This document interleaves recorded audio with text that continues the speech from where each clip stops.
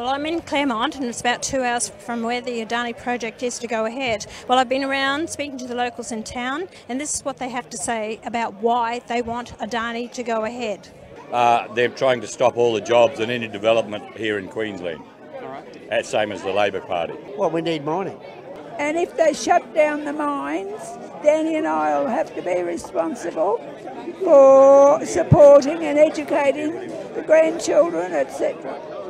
I'm a coal miner myself, and it's jobs for the community. So, these people that live in these towns, they rely on electricity and air conditioners, and where does it all come from? Us guys up here that are working hard for us. And if we don't mine the coal, someone else will. I'm a coal miner. I just think of this area, that's our money making.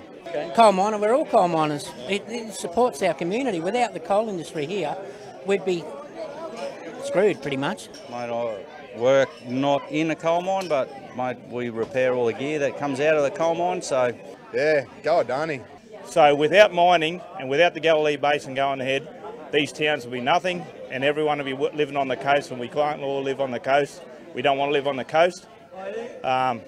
So I guess we're protesting because we don't think people from Tasmania or paid people to come up and protest against what we're doing should be allowed to do what they're doing and influence governments to changing the rules. So just need to stop. Our future ain't going to go ahead. If Adani doesn't go, well, all the coal mines have a chance of shutting down, and that's put people out of their jobs.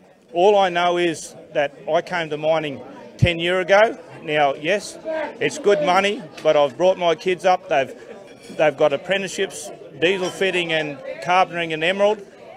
Where I came from, there was no mining. There was no way they'd have apprenticeships. So we've skilled up 2 new people in Australia, 2 new Queenslanders that have got more skills because of the fact of mining in the Galilee Basin. So until we get rid of this bullshit and start bloody changing the way people think.